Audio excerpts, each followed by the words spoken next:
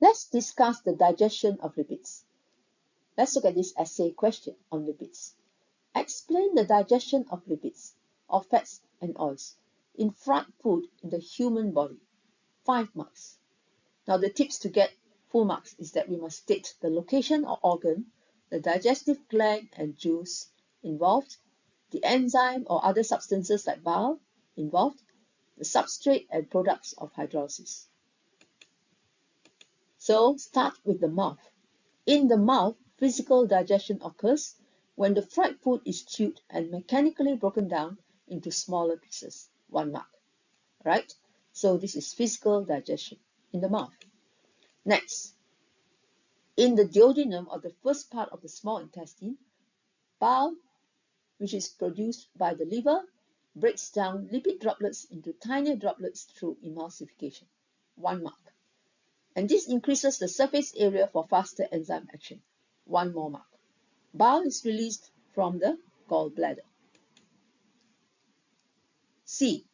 Again in the duodenum, the enzyme lipase in pancreatic juice from the pancreas hydrolyzes lipids into fatty acids and glycerol. So in our syllabus, we only study about one enzyme for lipids, and that is the enzyme lipase, right? So lipase is produced by the pancreas and is found in the pancreatic juice and hydrolyzes lipids into the final products of digestion, which is fatty acids and also glycerol. 1 mark. Next, finally, in the ileum, which is the last part of the small intestine, intestinal juice secreted by the ileum also contains lipase that hydrolyzes lipids into fatty acids and glycerol. Same reaction as in C. So this is 1 mark. Now, extra point.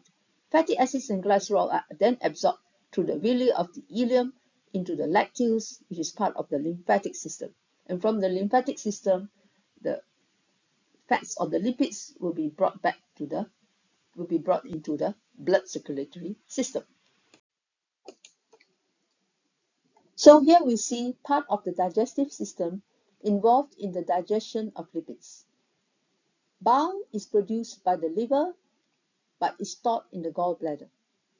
So gallbladder releases bile into the duodenum to emulsify the lipids. And then pancreas secretes the enzyme lipase into the duodenum for the hydrolysis of lipids into fatty acids and glycerol.